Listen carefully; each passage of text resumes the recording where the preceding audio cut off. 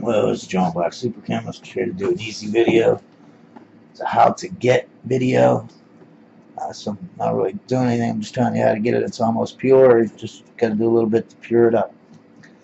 Here's the thing. We're trying 2-propanone, or a lot of people call it propanone, and even more people call it acetone. Okay, I got 2 examples here. You can nail polish remover. A lot of nail polish removers have acetone in it. You can try to extract it out of there, or you can just buy this. It's a lot cheaper. I have 2 examples. Now this is almost empty. It's like down to here or something like that. So I went out and I got the startex stuff. I should have looked in the MSDS up first. The MSDS on Jasco acetone is 100% acetone. MSDS on startex acetone is 90 to 100%. Depends on the batch. They're not guaranteeing. They're just saying somewhere between 90 and 100, and they just want to get it in somewhere in there. So it could be 90%. I have distilled this. If there is any impurity in it, it's very, very small, and it must be at the end. This I've never bought before. The only reason I bought this is because I bought their toluene, and I couldn't believe how pure it was, so I assumed that their acetone was pure. Little did I know. My recommendation is get the Jasco. You can get this anywhere. I mean, any kind of hardware store. I got it at Lowe's. At any hardware store. They might even have this in Walmart. I don't know though. But any kind of hardware store, you can definitely get acetone. This says $14.60 on it. I'm sure this costs like the same amount, 12, 14 bucks. Like I said, this is 100% or close to it. At least the MSDS says it's 100%. And this is a ketone. It's the simplest ketone that you can get, because if there's 3 carbons. If you had 2, and you put a carbonyl on it, it would be an aldehyde, not a ketone. So this is the smallest ketone there is. It's a polar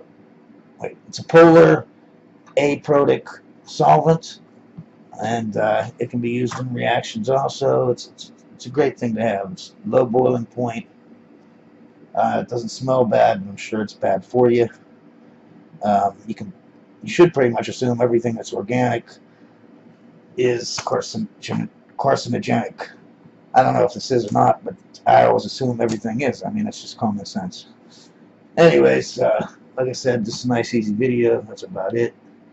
You have a good day, and always remember, science is great.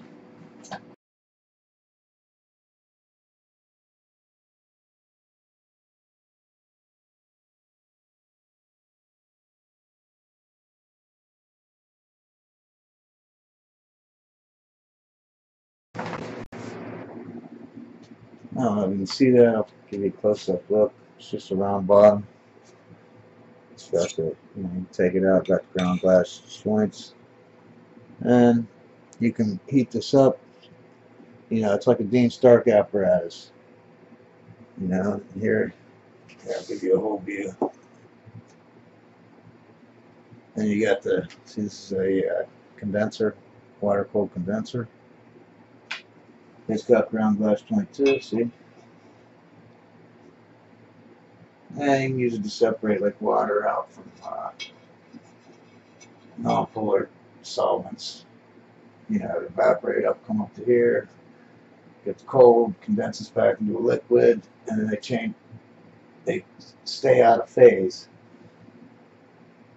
If the if the solvent is less dense, then it'll keep filling up and it'll go back into the pot. Whereas the more dense liquid, the water, would be at the bottom here, and it just gets stuck here. So, there's no there's no valve there, so I can't really, I don't like that really, but it's pretty cool. Now, if I didn't have a Dean Stark apparatus, what would I do? I would do this. See, I got the, you would put your stuff in here and boil it. It would come up here. You got, this is just capped, right? See? So it's forced to go up this way. Go up to this condenser, be condensed back down, and then I can have this stopcock, right? This valve closed. And the stuff would collect from here, right? All the way up to here. When the water filled up, then you would start distilling, say, toluene as an example.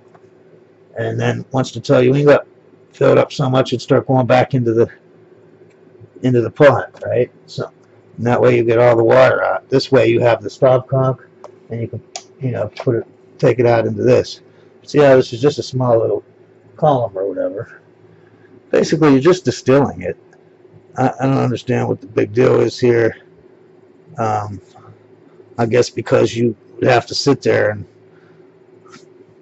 actually do it by hand, putting the stuff back. I don't think that's that big of a deal.